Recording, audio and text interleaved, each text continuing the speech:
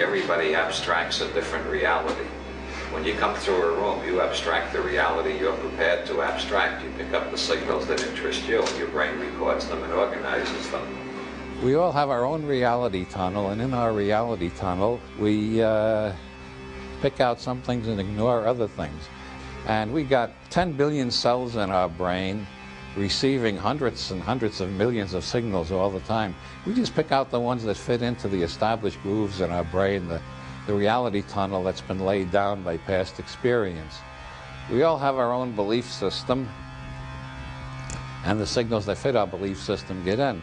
The signals that don't fit our belief system get ignored, or if they keep coming back, we go to a psychiatrist to get cured and make them go away. Once you get used to thinking in terms of the tuned in and the not tuned in, then all the problems in philosophy about being and non-being and so on seem absolutely nonsensical. We don't know what is or what isn't. All we know is what we tuned in and what we didn't tune in. So you keep track of what you tuned in, that's what you can talk about meaningfully. What you didn't tune in, you can only make guesses about, or noises, or garbles, or frantic hand gestures, but you can't really know anything about them. You only know what you've tuned in. Now, what you haven't tuned in is not necessarily non-existent. It's just not tuned in. So that takes care of the whole problem of being and non-being, which Western philosophers have been debating for the last 2,500 years. You don't know anything about being or non-being. All you know is what you tuned in.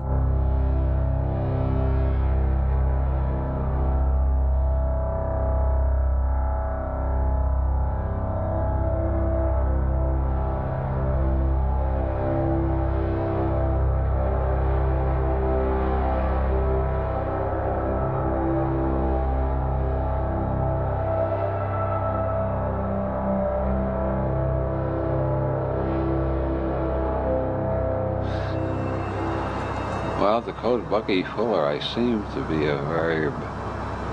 I can't find any constant rough in Anton Wilson. There seems to be a process of change all the time. I'm certainly not the guy I was at 40, I'm certainly not the kid I was in Catholic school at 7 or 8.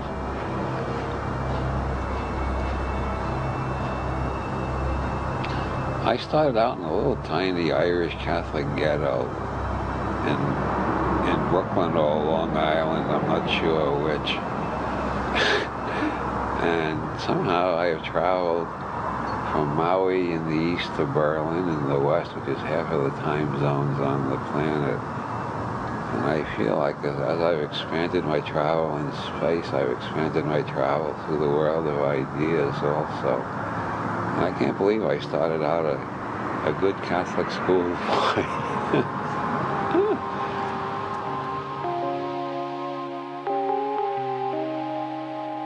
There must have been some good times. But when I think of my childhood, I just remember how frightened I was of the nuns in the school I went to, how sadistic they were. There was so much mystery and ambiguity about everything. That's why there's so much in my novels. But adults never gave a straight answer to a child about anything. Everything was lies, hypocrisy, evasions. I knew there was something going on they were hiding from me, and it used to scare me. I wasn't quite sure what it was. It might have something to do with the Wolfman or the Frankenstein monster. I didn't know what the hell it was. And I didn't trust them at all. At one point, sometime around 7 or 8, they admitted there was no Santa Claus. And as soon as I recovered from the shock, my next thought is, when are they going to admit there's no God? They never did. And I went back to believing in God under the hammering and pounding of the nuns up until I was about 13, I guess. I was a very obedient child. Everybody agrees to that. Everybody I can remember from my childhood. I started rebelling in my teens, and I'm rebelling more every year. I remember how old I was, 14, 15. Another unbeliever in myself. at Brooklyn Tech got into an argument with a student who was still a Catholic. He said, if you really believe what you say, you would have the courage to ask God to strike you dead right now to prove that you believe he doesn't exist. And I got scared for a minute, then I went ahead and did it, and nothing happened, and I felt totally liberated. Fuck you, you're not there after all. That was a great moment of liberation, which I hardly ever recalled until tonight. My God, that was a very important turning point in my life. Here's to the good nuns for telling me what books not to read.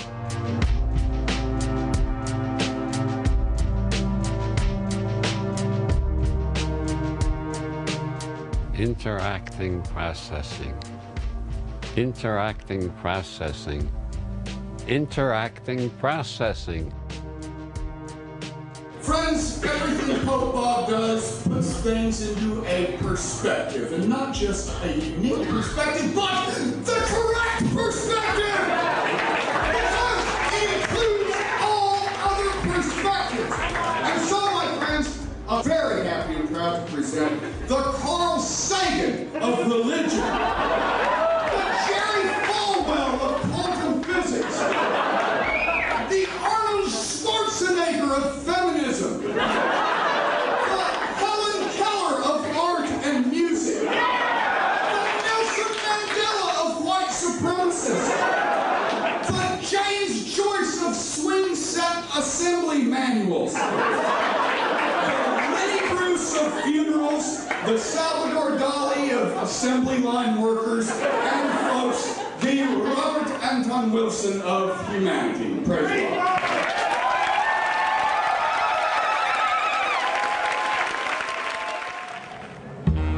Spectacles, testicles, brandy, cigars. You're all popes. You're all absolutely infallible. I have the authority to appoint anybody a Discordian Pope because I'm a Discordian Pope.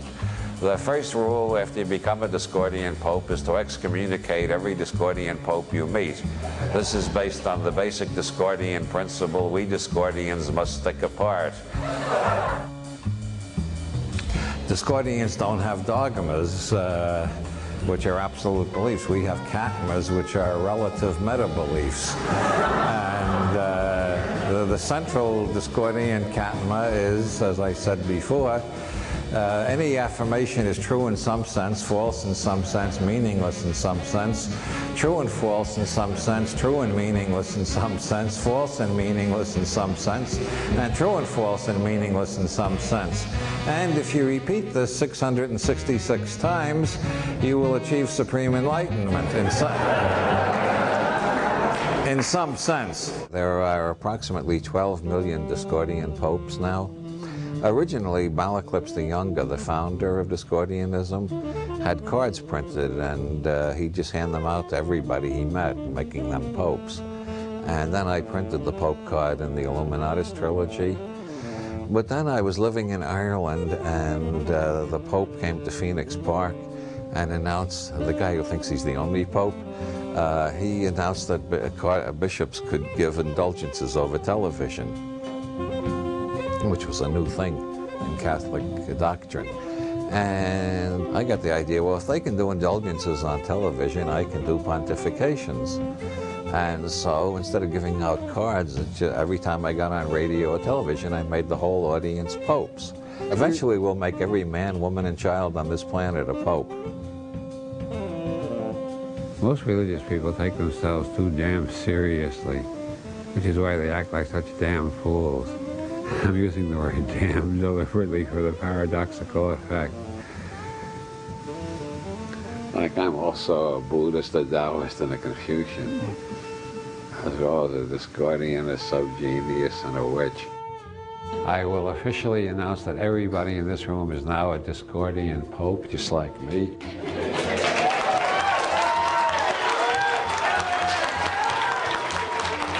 Spectacles, testicles, brandy, cigars. Spectacles, testicles, brandy, cigars. You are all absolutely infallible and don't take crap from anybody.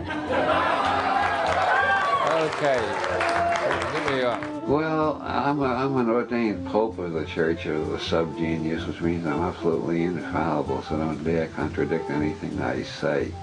As for my relationship with Einstein, I deny all the rumors. Remember, you're only infallible about your own nervous system. You know what's going on in your own nervous system, what realities you're creating out of the infinite flux of being. You don't know anything about anybody else's reality unless they tell you about it. You've got to listen very sympathetically to understand them. So it's a limited infallibility. Über Quantenphysik, aber ich kann euch nicht garantieren, dass ich das übersetzen kann. Ich glaube, der soll einfach losreden. She wants to know what quantum physics is. What? Quantum physics. What? Explain it simply, she asked. Explain quantum physics simply?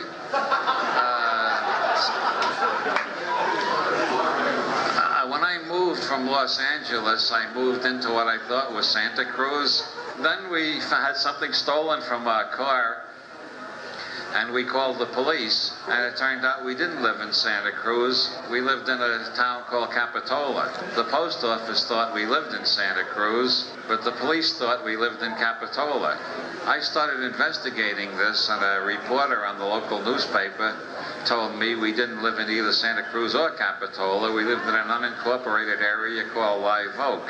Now, quantum mechanics is just like that, except that in the case of Santa Cruz, Capitola, and Live Oak, we don't get too confused because we remember we invented the lines on the map. But quantum physics seems confusing because a lot of people think we didn't invent the lines. So it seems hard to understand how a particle can be in three places at the same time without being anywhere at all.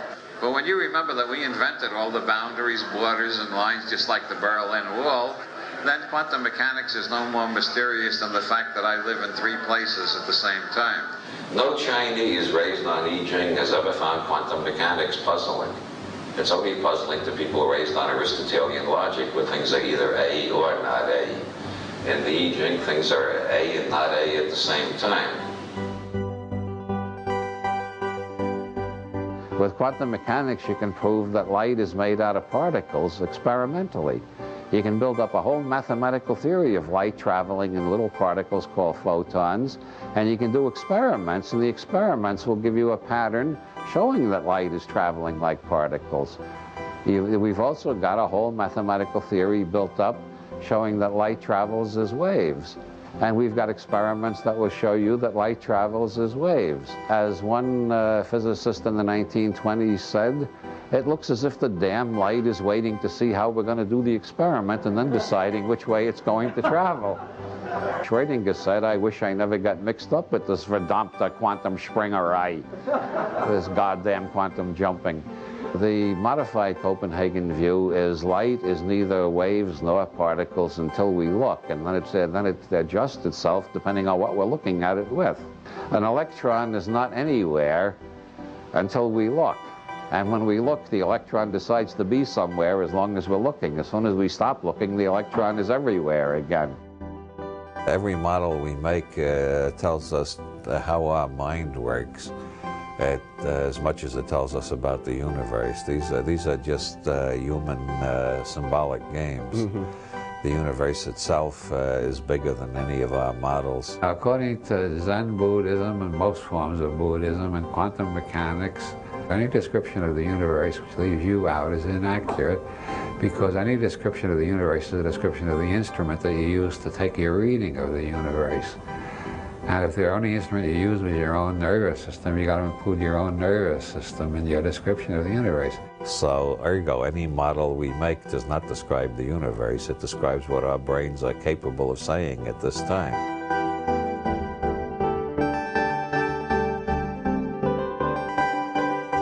Long before quantum mechanics, the German philosopher Husserl said that all perception is gamble. Every type of bigotry, every type of racism, sexism, prejudice, every dogmatic ideology that allows people to kill other people with a clear conscience, every stupid cult, every superstition-ridden religion, every kind of ignorance in the world all results from not realizing that our perceptions are gambles. We believe what we see, and then we believe our interpretation of it, and we don't even know we're making an interpretation most of the time. We think this is reality. In philosophy, that's called naive realism. What I perceive is reality. And philosophers have refuted naive realism every century for the last 2,500 years, starting with Buddha and Plato. And yet most people still act on the basis of naive realism. Now the argument is, well, maybe my perceptions are inaccurate, but somewhere there is accuracy. The scientists have it with their instruments. That's how we can find out what's really real. But relativity and quantum mechanics have demonstrated clearly that what you find out with instruments is true relative only to the instrument you're using and where that instrument is located in space-time. So there is no vantage point from which real reality can be seen. We're all looking from the point of view of our own reality tunnels.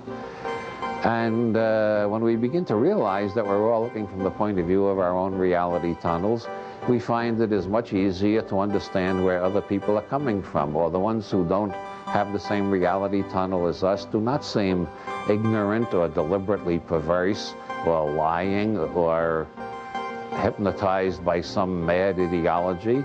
They just have a different reality tunnel, and every reality tunnel might tell us something interesting about our world if we're willing to listen. The idea every perception is a gamble seems to me so obviously true that I continually am astonished that I can forget it so many times in the course of 24 hours. But to the extent that I remember it, I can't stay angry at anybody, so it's a thing worth keeping in mind.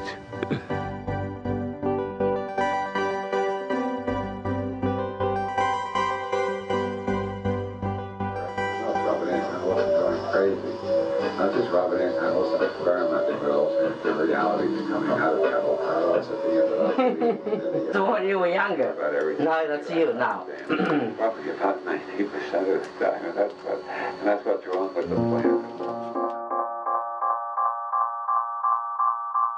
Oh, yeah, my last birthday seems like a dinosaur. I seem more like a dinosaur myself. Well, you know, we're all rapidly turning into dinosaurs.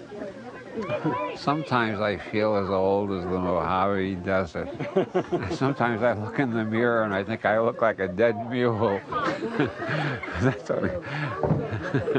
That's only when I first get up in the morning. It was hurt this morning for about an hour after I got up. That's about all. And you just took a little bit of muffin in the morning? And... I took a little bit of muffin. It hasn't bothered me since. I haven't taken any more muffin.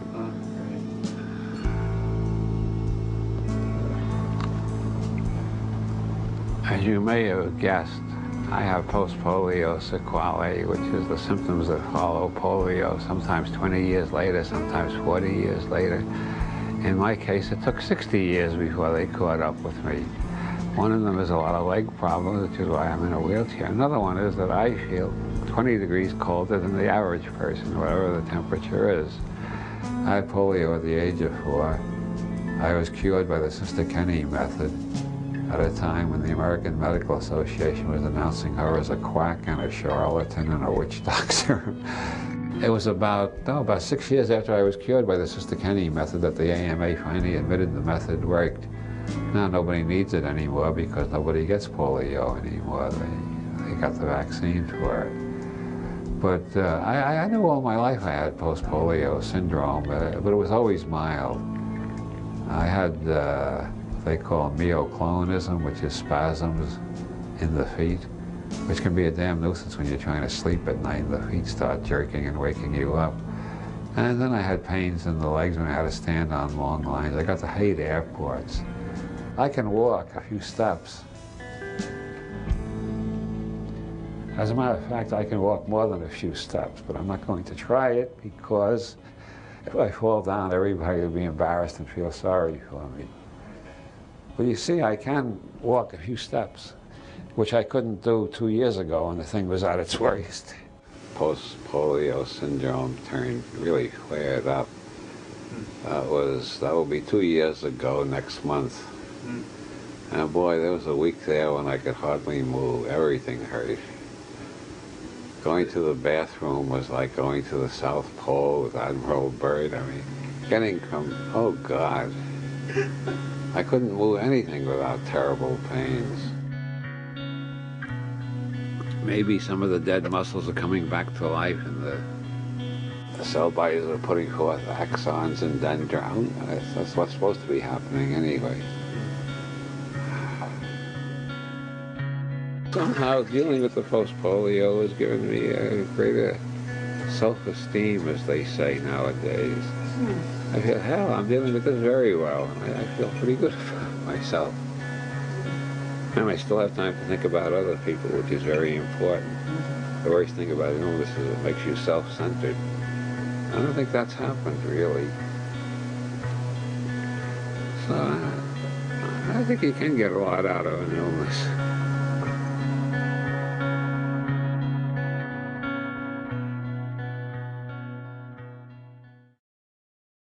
Processing interactions, tuning in interactive processes. Processing interacting is all I ever tune in. I cannot tune in anything but interacting processing.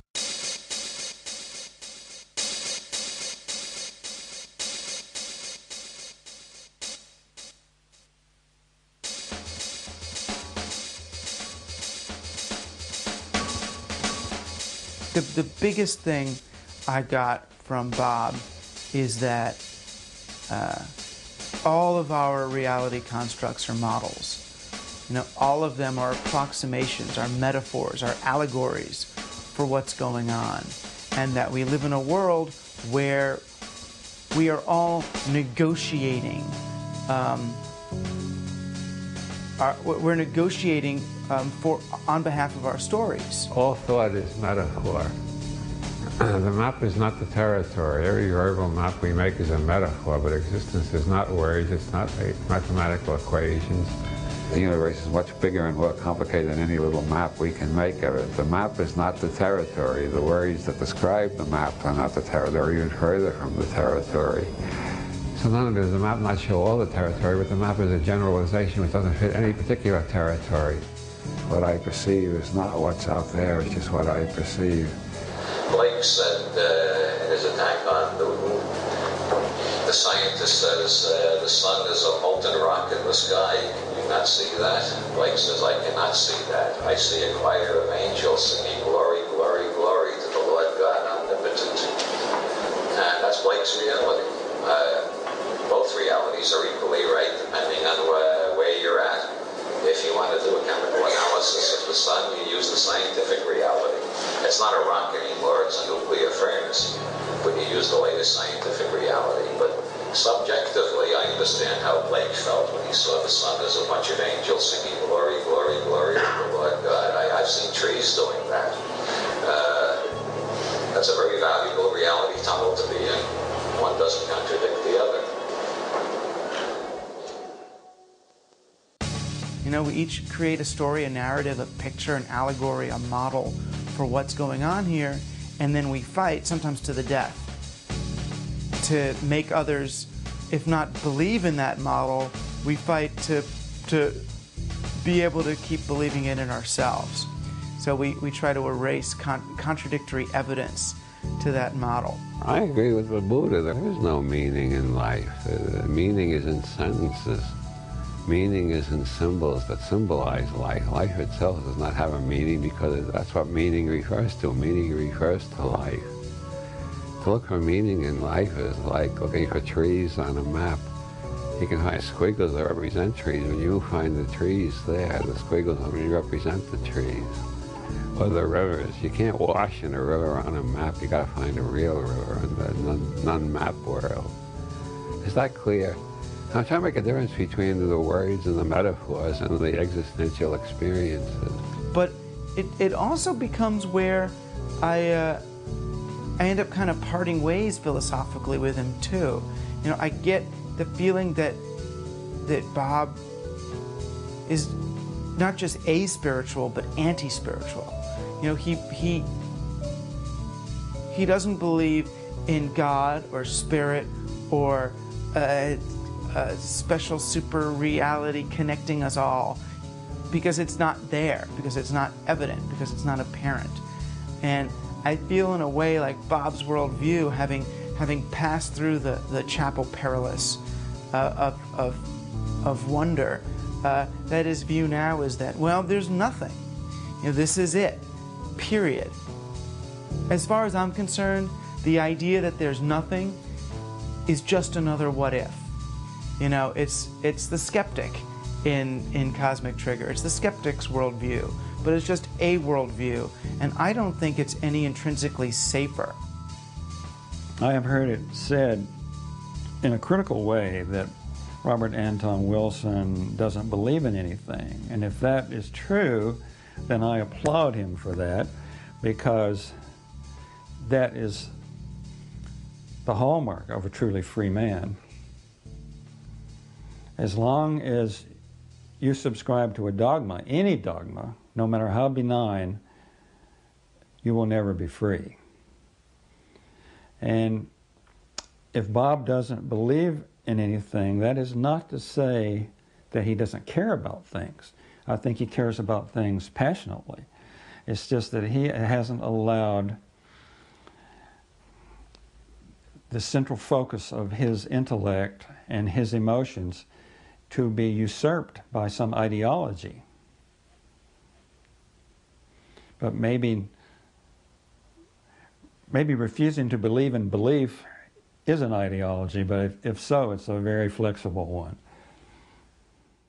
Non-simultaneously apprehended interacting processing. I see no nouns, I only see verbs. Not only do I seem to be a verb like Bucky Fuller with the whole universe, scenario universe seems to be a verb. Interacting, processing.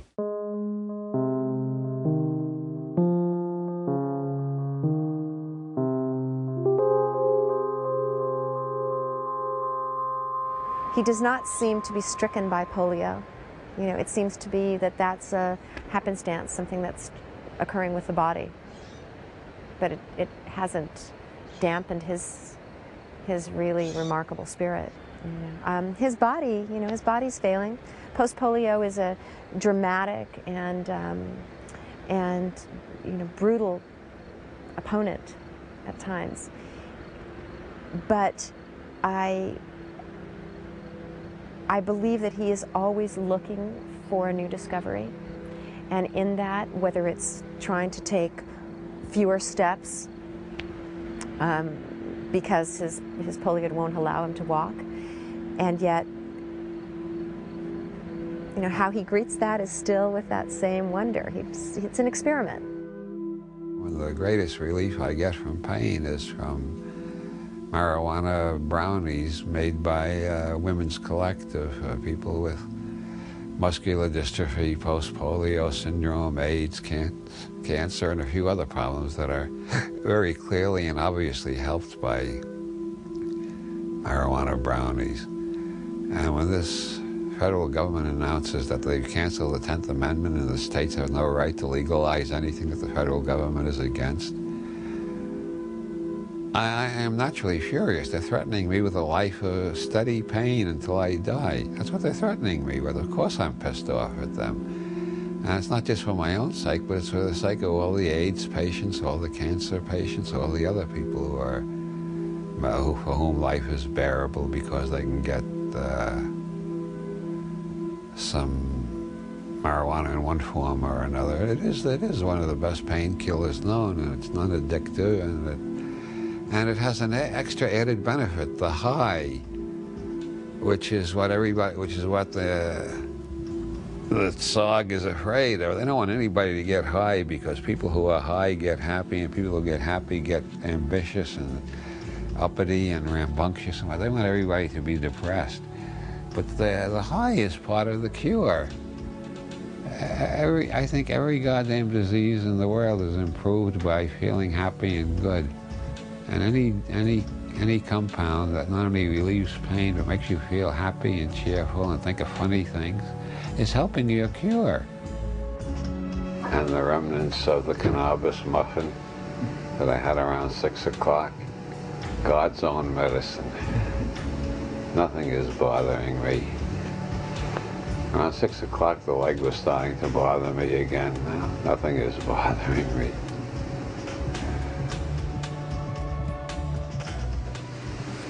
Most of today I spent on the couch. Oh, yeah? Listening to the Atmospheres channel. That's New Age music. I don't know why. Sometimes I listen to light classical. But today I was in the mood for Atmospheres. I was doing visualizations. Oh, yeah? Yeah, I was trying to, as the music, following the rhythm of the music, I had light flowing up through my body, trying to cure the pain in the leg. Between that and the muffins, I finally got rid of the pain, but it took a long time. Sometimes it's quicker than others. I think pain is a mistake. If I had been around at the creation, I would have had a lot of helpful suggestions, as Mencken said. And I would have said, we don't need pain.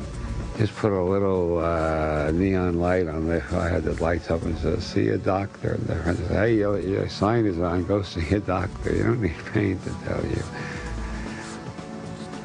No, seriously, what I'm getting at is I think pain can be abolished. I don't see any reason why all forms of pain can't be abolished with the proper drugs. And I think the government's attempt to control drug research out of fear that two people may feel too good is the last dying gasp of the dinosaur age. I think we are governed by Tyrannosaurus Rex and velociraptors and types like that. I really think the abolition of pain is the noblest goal we can aim for. Also clean water for everybody and enough food. I think these are quite attainable goals. If society was saying these would be our goals. Spread clean water, adequate food, and the absence of pain all over the planet. Who would want to become a terrorist? What would they be angry about? What would they be mad enough about to start throwing bombs at somebody else?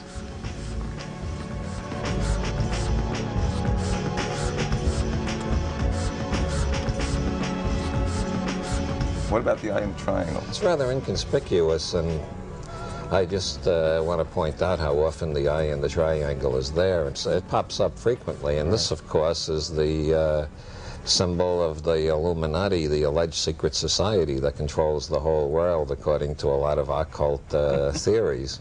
And you'll find it on the back of your dollar bill, too. It's great to see all your faces out there, ladies, gentlemen, and narcs.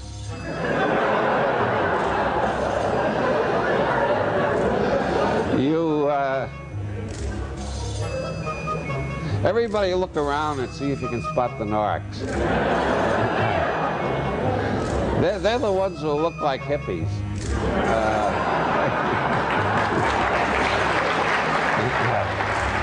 For a person who's an expert in conspiracies, you're probably the least paranoid person I've ever met.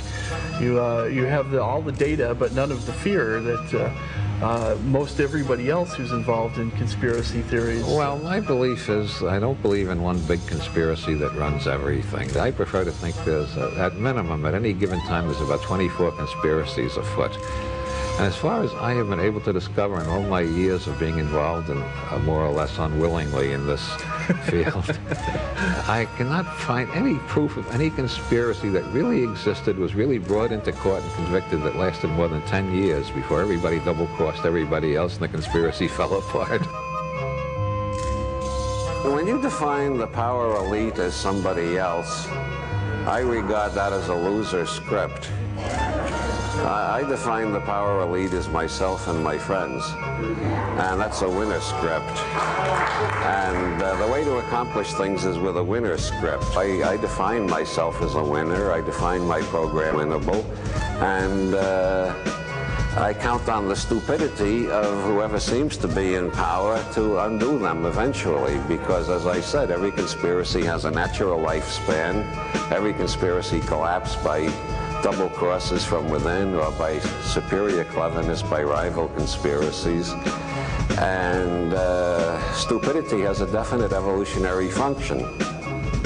I am all for abolishing stupidity, but before it goes, while there's still a lot of it around, we should pay tribute to it. the strongest conspiracy on the planet is the conspiracy of the stupid. Yeah. To prevent schools from educating their children, because they want their children to be as dumb as they are, to prevent television from putting anything intelligent on as much as possible. What is it about the human psyche that seems to be drawn towards these conspiracy theories? Is it some love of the unknown, or some idea that there may be forces out there that are controlling our destiny? Or well, I think there are three factors. A, nobody likes to take the blame for their own problems, so they look for somebody else to blame. And if you can find a big enough group, yeah, you've explained everything in your life that doesn't work. That's the parental conspiracy theory. Yeah, it's right? not your fault. It's the fault. Yeah, if it's not your fault or your parents. It's the Jesuits, the Freemasons, the Jews, the Bilderbergers, the Council on Foreign Relations of the time. You got a lot of wide choice to pick who to blame. Rich white man. Yeah, as long as you don't have to blame yourself.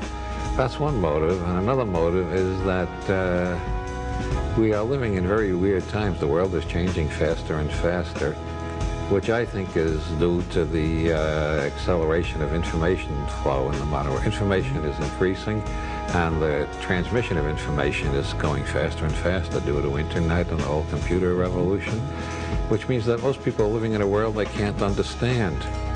And when people can't understand something, they tend to go for sinister explanations of it. Somebody is manipulating things in a way I don't like. That's the way people feel when things change too fast and they can't understand it. And the third reason is, of course, that there are lots of conspiracies around. None simultaneously apprehended. Apprehended none simultaneously, interacting processes. Interacting processes apprehended none simultaneously. Let me switch gears with you a little bit. I'd like to talk about your interest in occultism. You've been a student, quite a student, I think, of the writings and teachings of Aleister Crowley, who was a writer about occult magical rituals. And I believe you've participated in a variety of magical rituals. What's that about? Well, the background is I believe that what we perceive is based on the culture of our parents and our teachers and the people around us and on the language we speak. And I'm interested in ways of changing perception. And I have a lot of exercises I've tried for changing my ways of perceiving the world and myself. Crowley's system of Mgick is a system of fucking with your brain until the impossible becomes possible, and you get out of your imprinted reality tunnel into an infinity of mirrors where anything is possible. I think the major thing you can learn from Crowley is how to change your focus and look through different grids, different reality tunnels, as Leary would say.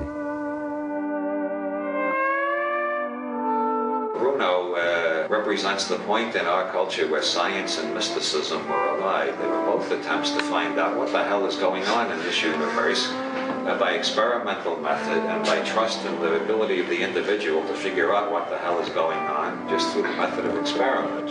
And anyway, that's the background is experiments on altering consciousness and perceived reality tunnels. In Bruno's day, it was the three terms were divided up differently. You had science and mysticism on one side and religion on the other side. Science and mysticism were allied in their struggle against religion. Science and mysticism were both based on experience, and they were both based on respect for the individual. The idea of science and mysticism was go out and discover for yourself. Find out what works. Find out how the universe is actually structured and how you relate to the structure of the universe. And so there were basically two areas of scientific exploration, the external and the internal. But they were both pursued by the same method, the experimental method. Originally, I was just trying to find out what the hell is a mystical experience. But then I very soon got the idea of re-imprinting, and then I got the idea of using Crowley's magic along with the re-imprinting. Ritual is to the internal sciences what experiment is to the external sciences. Mysticism, understood in that way, is basically a branch of science. It's a branch of neuroscience, what Timothy Leary calls neurologic. as distinguished from orthodox neurology, which involves dissecting animals or dissecting corpses or something. Neurologic is studying the nervous system directly by varying the parameters on which your nervous system functions. There are different levels of reality, obviously, and the psychedelic level is one of the most fascinating ones, one of the most erotic, one of the most mystical, and above all, one of the funniest. I recommend it highly to everybody over 40. I'm not going to repeat Leary's mistake. I don't recommend it to anybody under 40. Over 40, you're on your own. You're responsible for yourself. Don't blame me for it.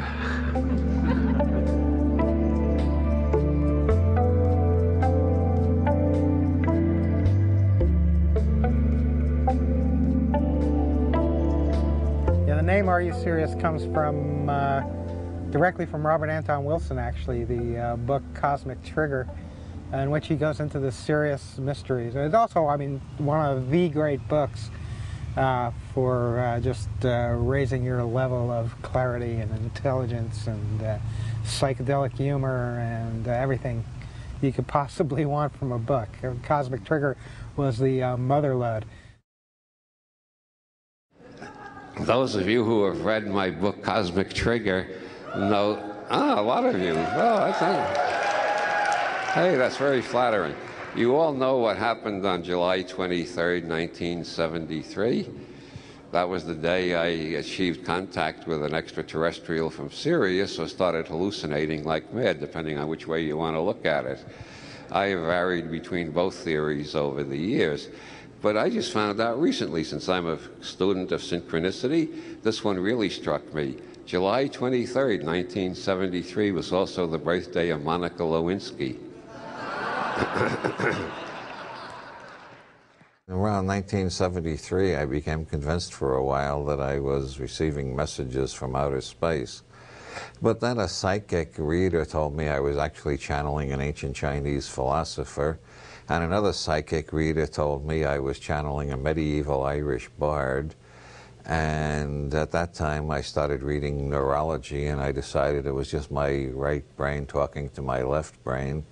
And then I went to Ireland, and I found out it was actually a 6-foot-tall white rabbit. They call it the puka, and the Irish know all about it. So it depends on who I'm talking to, which of these metaphors I use to explain where these weird patterns come from that jump out of the books and take hold of the readers and change their lives. It's not me, it's a 6-foot-tall white rabbit from County Kerry. Well, looking back, I accept that metaphor as pretty accurate. All writers are channelers in some sense. Faulkner talked about the demon that dictated his books to him. Norman Mailer talks about the navigator in the unconscious. William Blake said the prophets Ezekiel and Isaiah dictated his poetic, prophetic books to him. Most artists traditionally have talked about the muse. And for people in County Kerry, it's a 6-foot-tall white rabbit. For me, it was an extraterrestrial from Sirius. There are different metaphors for the experience. Philip K. Dick and I had a series of rather similar experiences, and out of his experiences he constructed to Alice, which looks like a science fiction story most of the way, and then abruptly at the end you suddenly find out maybe it's not a science fiction story, maybe it's an account of Philip K. Dick going crazy, or maybe it's an account of Philip K. Dick being contacted by extraterrestrials. Well, the Cosmic Trigger has pretty much the same structure. So Robert Anton Wilson being contacted by extraterrestrials. No, it's Robert Anton Wilson going crazy. No, it's just Robert Anton Wilson experimenting with alternative realities and coming out of Chapel Perilous at the end without believing in any of them. The structures are very similar because they were based on very similar experiences.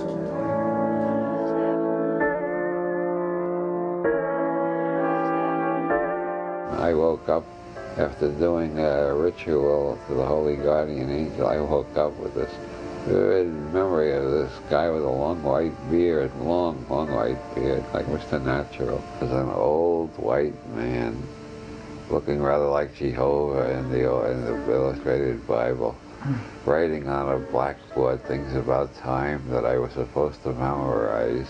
Sirius is very important to you. And I went to the town library and looked up Sirius and all the astronomy books. And I found out July 23rd is the day when Sirius seems to rise behind the sun as seen from Egypt in the beginning of what they call the dog days. Why did I have that dream on the day connected with Sirius? What had I invoked? It influenced my way of experiencing the world. Completely. And there were flashes of psychic ability which to a degree, I never had before or since. Well, let's say I believed it passionately for a couple of months. Then I began to have doubts, and then suddenly I had this flash of insight about 2.5 years later. My God, this is the same sort of thing that's recalled by different names in different traditions. Because it was going on all over the world for centuries. And every shaman has an ally, and I was an apprentice shaman. I had to find an ally, and I found one. Boy, did I find one. Chapel Perilous is a stage in the magical quest in which your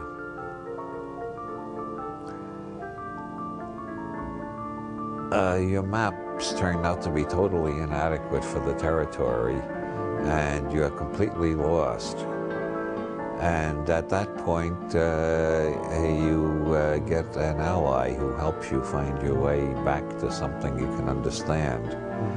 And then after that, you've got for the rest of your life, you got this question, was that ally a supernatural helper, or was it just part of my own mind trying to save me from going totally bonkers with this stuff? And the people I know who've had that kind of experience, very few of them have ever come to an absolutely certain conclusion about that. The puka plays the same role as the holy guardian angel in Kabbalistic magic, or the extraterrestrial in the Whitley Strieber type experience, or the ghosts of dead relatives speaking through a seance in 19th century spiritualism, or Ramtha speaking through Jay-Z night. These are all different metaphors for basically the same experience. I spent 1.5 years at least half believing that I was in telepathic communication with a higher intelligence from the Sirius double star system. As a matter of fact, I still believe that every Thursday for 2 hours in the afternoon. No, not really. I'm completely cured of that one. I'm still an optimist, though. In the age of George Bush, that's roughly equivalent to thinking you're talking to intelligent dogs.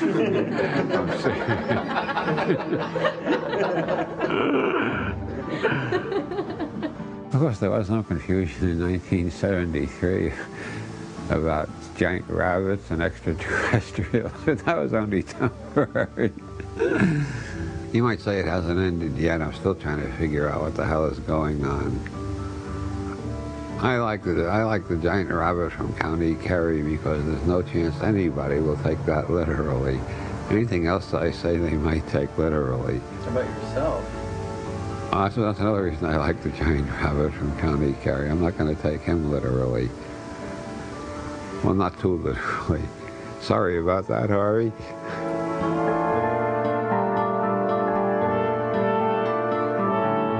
My cosmic schmuck principle holds that if you occasionally notice that you've been thinking or acting like a cosmic schmuck, you will become less of a cosmic schmuck. And the more often you notice that you're thinking and acting like a cosmic schmuck, the less of a cosmic schmuck you become. On the other hand, if you never, never, never suspect you might be thinking or acting like a cosmic schmuck, you will remain a cosmic schmuck for the rest of your life. E prime is English without the use of any form of is or being. We're trapped in linguistic constructs. All that is metaphor. I believe somebody said that before me. I've decided we can't get beyond words. What we got to do is get more cynical about our words. You'll find that by dispensing with is and trying to reformulate without is, You just naturally fall into the kind of expression which is considered acceptable in modern science.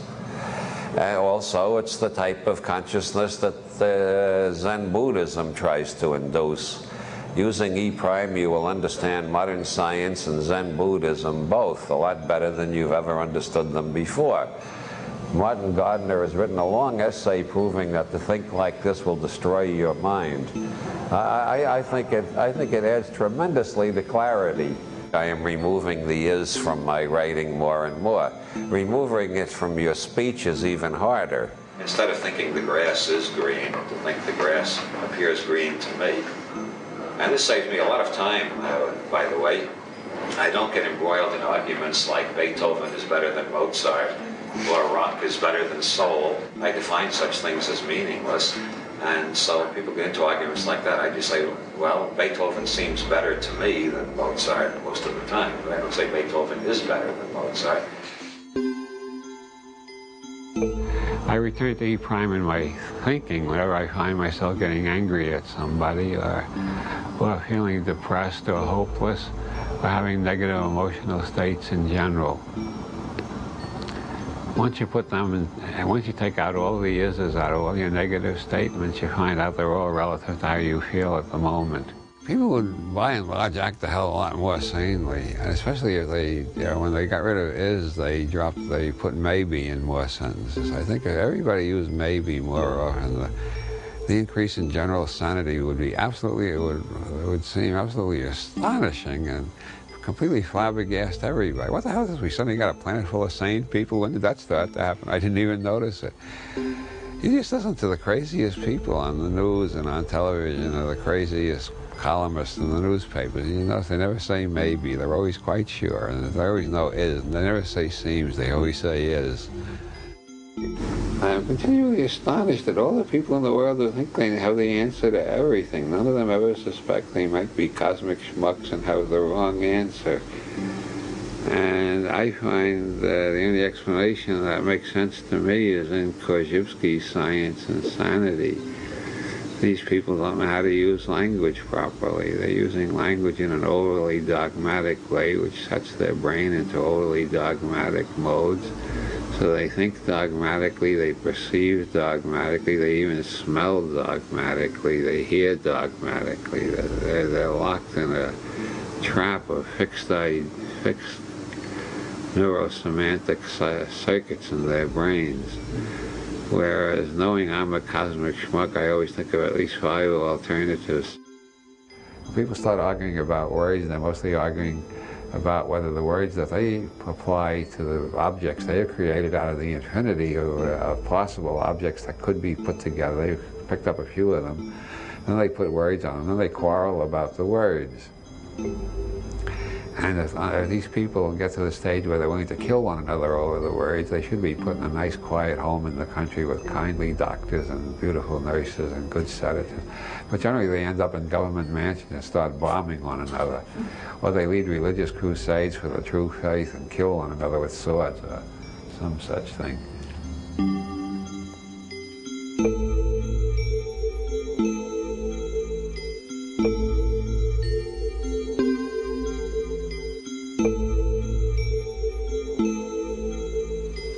I think Pope Bob might have a consistent message in his work. Does he have a consistent message? Maybe. Maybe that's the message. Nothing is truly consistent. There are no absolute yeses or absolute nos. There are probabilities and strong maybes and weak maybes. But maybe if we all said maybe more often, the world might be a saner place. Pope Bob has certainly been able to weave a certain magical spell using nothing but logic. And what is logic, you ask? Why, nothing but magic. As Ezra Pound writes in one of the latter cantos, the water bug's mittens show on the bright rock below him. Duh, interaction.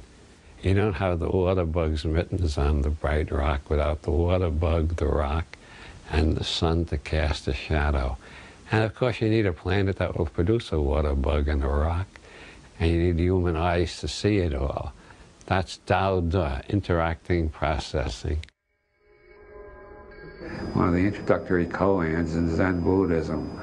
Who is the great magician who makes the grass green? Who is the master who makes the grass green? Who creates every reality you experience? The word yoga means union. Yoga comes from the same root as the English yoke, two things hitched together. And you need a human brain. Dogs see grass differently. After all, you need a human brain and you need the grass hitched together to make the yoga, which we call the greenness of the grass.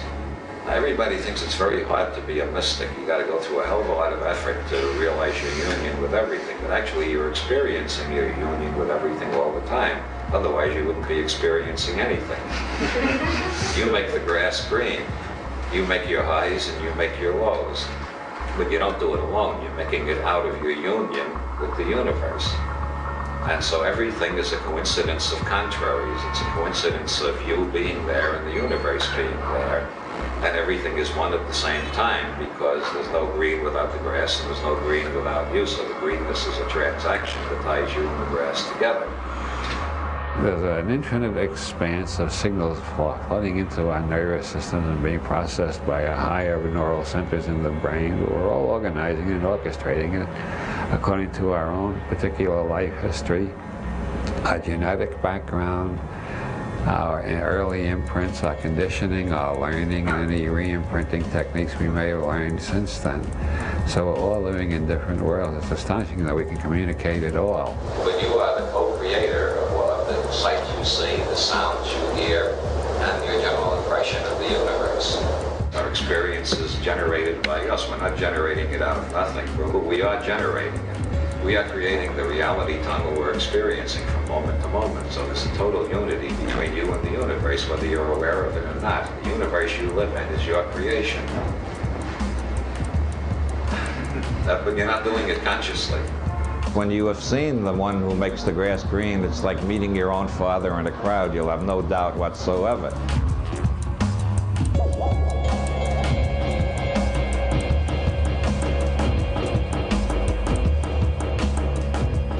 Nasruddin went galloping through Baghdad one day on his donkey. He went up every street and into every alley and across every plaza. He was galloping all over this, every place he could go, an unending race and hunt and search. Everybody got curious, everybody came out of their houses and they were all yelling, Nasruddin, Nasruddin, what are you looking for? And he yelled back, I lost my donkey and I'm looking for it. See, the donkey represents what everybody is looking for who enters a mystical school. It's the answer to all the riddles of the universe. And you hunt for it east, west, north, south, up, down, every way you can imagine. All the time it's carrying you around.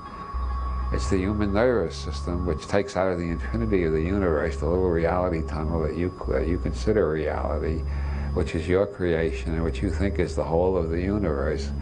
Unless you've been through a Sufi school or studied general semantics or did a lot of Zen meditation or dropped LSD once or twice, then you realize the universe is much bigger and more complicated than any little map we can make of it. The map is not the territory. The words that describe the map are not the territory, even further from the territory.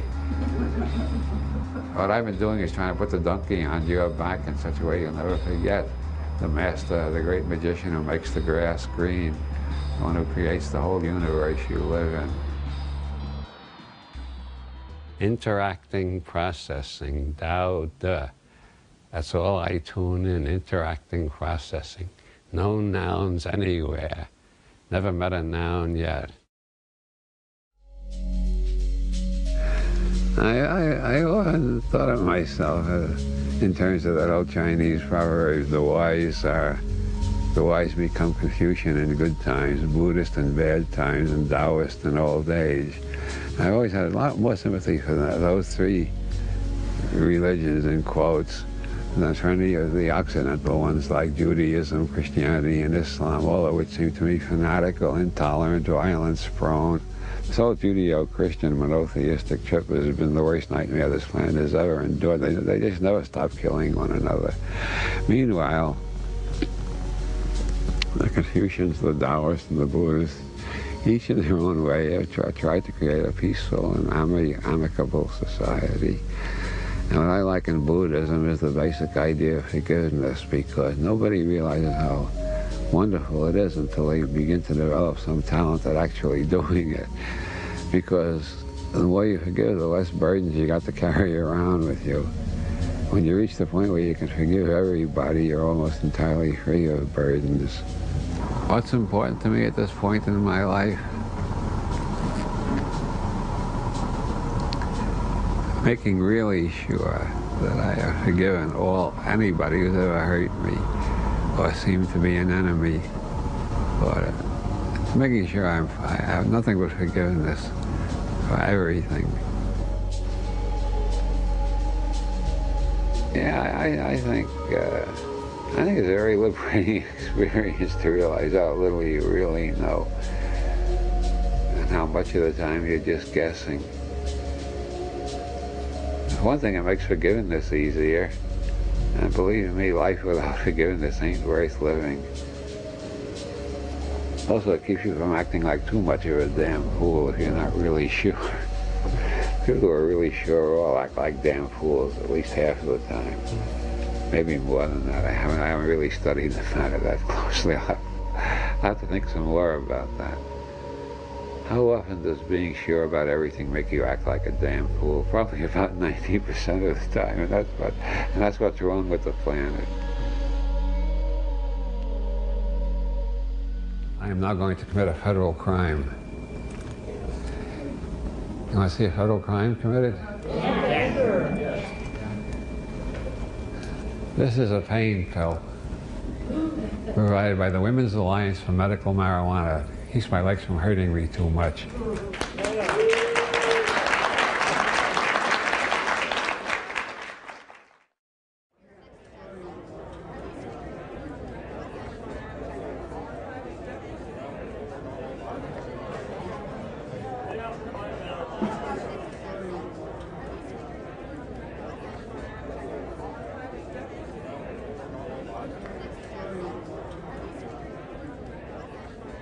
Tell me why you're here today and what you hope to achieve. Well, in the first place, I hope to get my medicine so my leg won't go on hurting the way it's been since I cut off my supply.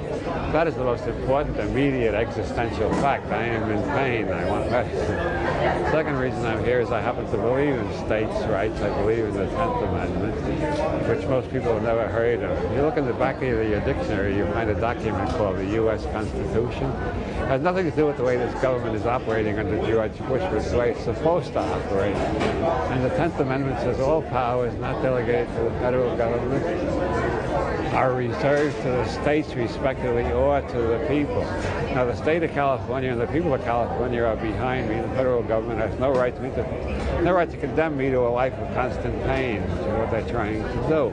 I don't know what kind of sadistic son of a bitch George Bush is, why he wants to leave people in pain like this, but I don't approve of it, I don't like it, and I'm ready to fight for my right to be free of pain. If you're going to be in pain most of the day, you're not going to enjoy your life much. And George Bush insists that God has appointed him to ensure that I spend the rest of my life in pain without any relief. And I say, fuck you, George Bush, you should have these pains in your goddamn lives. I know it doesn't sound very, I'm a Buddhist most of the time, but today I'm too angry to be a Buddhist. I'll get back to being a Buddhist tomorrow. Anything else you want to add? Any final thoughts today? Yeah, I'm sorry for my bitterness against George Bush. He is equally empty, equally blessed, and equally a coming Buddha. The trouble is the asshole doesn't know it. Okay. I'd like to introduce Robert Anton Wilson, 72, who has post-polio syndrome. That makes me.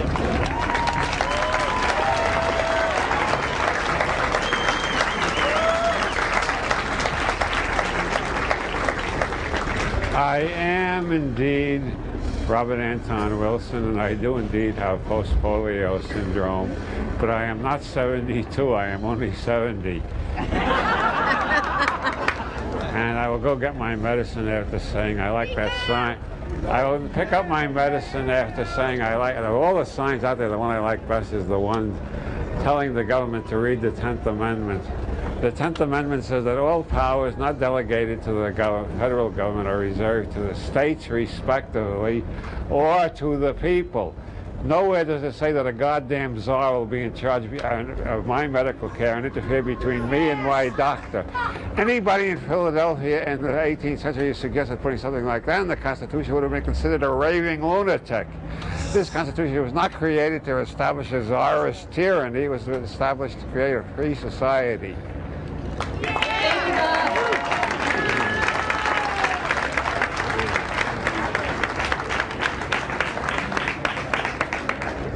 I'd like to introduce Wayne Meyer.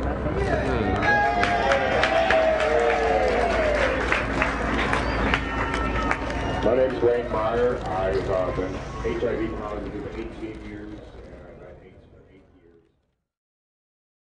I think my writing comes out of anger and optimism. Anger at the stupid, maniacal, or corrupt crowd that's running the world at present, and optimistic about the opportunities that are so real. This, as I say, is the result of my outrage, my horror, my grief, and my anger at the way the world has been going lately, and my continued optimism that maybe enough people can wake up on time to change the direction we're going in. So I got both optimism and anger, which I think is a good mixture. It keeps me busy anyway. I have a lot of hope. I may be the last optimist left on the planet for all I know. But at the same time, I see really terrible problems and injustices and violence all over the place. I just think we're heading for a point at which that will no longer be viable. Somehow we're going to have to find a more decent form of society if we're going to survive at all. You can only write about what has impinged upon your nervous system strongly enough to leave a powerful imprint. And when I was 12 years old, they opened the Nazi annihilation camps. I think it's a very vulnerable age for imprints. I grew up feeling I was living in a race of monsters. And I've lived all through the Cold War, the Vietnam War, and a lot of other tragedies, personal and otherwise, and I can't write fiction without violence in it because violence is so much part of the world I've lived in. It's obvious they're getting closer and closer to the edge where they can cure anything. Meanwhile, the world is moving closer and closer to the edge where they can kill us all. It's very interesting. Science is going in one direction and the politics is going in the other. I'm still an optimist. I think eventually people give up doing stupid things. It's like walking into a wall over and over. Eventually you start looking for the door and you do something intelligent. I think the human race has to do something intelligent in the next 10 to 20 years, and it just can't go on screwing up everything. We're living among infinite possibilities, and the prevalent philosophies of postmodernist pessimism that come out of the universities are really a major tragedy. The opportunities for progress and change of a positive nature are absolutely tremendous. And anybody who tells you that we're running out of resources, we're in a terrible mess, they're idiots. We can't run out of resources. Resources exist when the human mind sees how to use something. To say we're running out of resources is like saying we're running out of brain cells. I don't know why so many people spend so much time in a pessimistic reality tunnel. It's a miserable place to live. But some people feel if they leave it, they feel guilty. If you're not in a pessimistic tunnel, you're not responsible. But once I get out of it, I never wanted to go back into it again. As far as I know, I'm the only survivor of the 60s who was just as angry and just as optimistic as I was then. Besides, until I die, I might as well be optimistic. Every day you got choices to make, and the more optimistic you feel, the more likely you are to make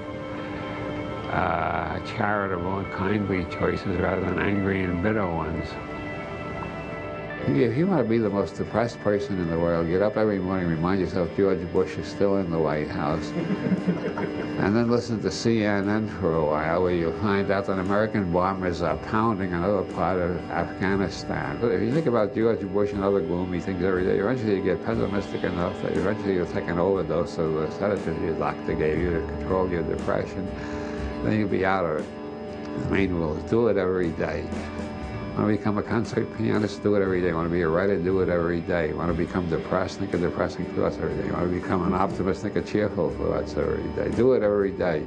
I think over the course of my life, I have evolved from a basically rational person to a basically intuitive person without completely losing my reason, I hope. And intuitive people do tend to live in the future. I don't believe in golden ages. I don't believe in the past. But I think a golden age is possible in the future, and why not try for it?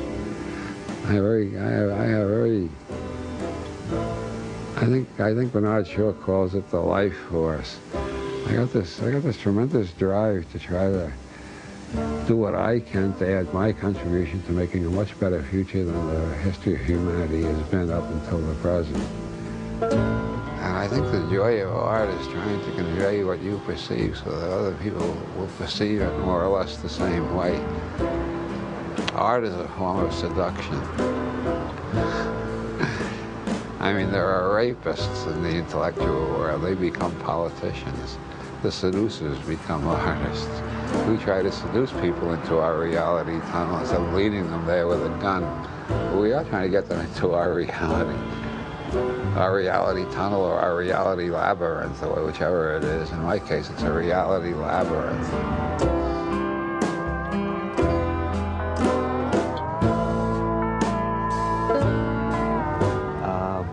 Bob is a wise man, and that's the way he is in person, and that's the way he is in his writings, and that's the way he is on stage. At events where Bob was a speaker, and I've just seen people come up to him and be grateful to him for having awakened them. I think he has served the purpose of being an alarm clock for people's psyches, and they appreciate that because the whole culture seems to be aimed at lulling them to sleep.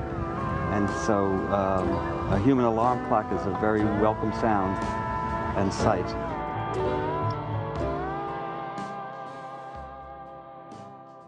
When I call the universe infinite, I do not assume it is infinite in space-time, but it has infinite aspects, which means that anybody who looks at it will see something different than anybody else who looks at it. If you come back a day later and look at it again, it will still be different. William Blake said that you could see infinity in a grain of sand, and you can if you're open enough. Everything that gets into your brain affects your reality tunnel, your worldview, or your belief system, which I abbreviate BS. The three major things I've been trying to teach in all of my books is never believe fully in anybody else's BS. I don't care if it's Roger Nish, the Pope, L. Ron Hubbard, George Bush, or I don't care who it is. Don't swallow all their belief system totally. Don't accept all of their bullshit, all their BS. The second rule is like unto the first. Don't believe totally in your own BS, which means that, as Bucky Fuller said, the universe consists of non-simultaneously apprehended events. We're using an is, unfortunately. Universe is non-simultaneously apprehended. What? Non-simultaneously. Universe is non-simultaneously apprehended. What? The universe consists of non-simultaneously apprehended events, which means any belief system or reality tunnel you've got right now is going to have to be revised and updated as you continue to apprehend new events later in time, not simultaneously. You can't apprehend, you can't comprehend, you can't perceive, you can't understand the whole universe at once. That requires some thought and some repetition. The universe is non-simultaneously apprehended. As we go through our lives, minute by minute, second by second, day by day, we're never perceiving the same universe that we perceived before. If we are, it's because we stopped paying attention. That's why you get bored, you're not paying attention. We can't apprehend the whole universe right now, the past, present, and future, and all space-time.